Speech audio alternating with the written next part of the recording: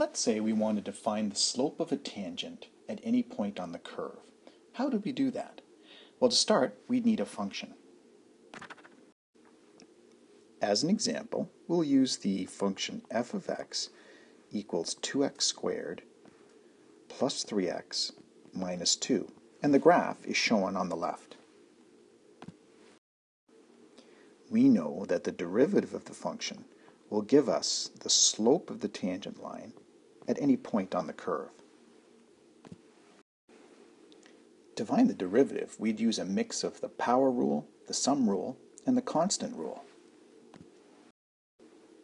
The sum rule says that we can take the derivatives of each of the individual terms of the function. So to find our derivative, we start by taking the derivative of the first term. And in the first term here, we can use the power rule, which means multiply the exponent by the numerical coefficient and then subtract 1 from the exponent. So when we do that, we get 2 times 2, which is 4, the x, and then subtract 1 from the exponent 2, which leaves us with x to the 1. Next, we take the derivative of the middle term. And here, we look at the exponent and apply the power rule again. The exponent is a 1 if it's not shown. So 1 times 3 is 3, and then we would get plus 3x, subtract 1 from the exponent to get x to the 0. And lastly, we take the derivative of the final term, negative 2, which is a constant. So the derivative of a constant is 0. So this becomes plus 0. Cleaning this up, we get 4x, because we don't write the 1 as an exponent generally. Anything to the exponent 0 is a 1, so this just becomes 3 times 1, which is 3, and we'll leave out the 0.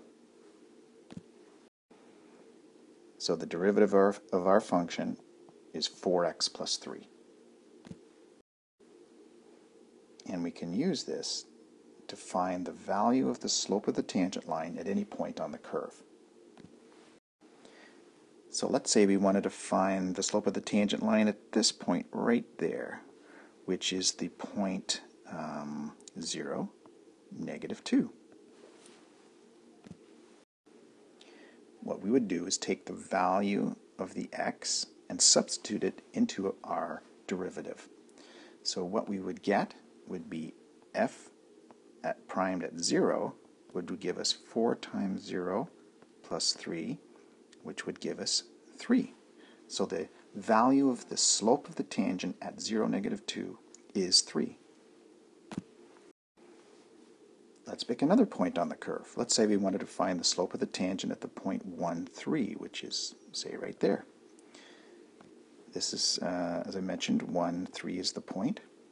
And what we would do is then substitute the value of x into our derivative, and this would lead us with f prime at 1 would be 4 times 1 plus 3, which when we work that out would give us 7.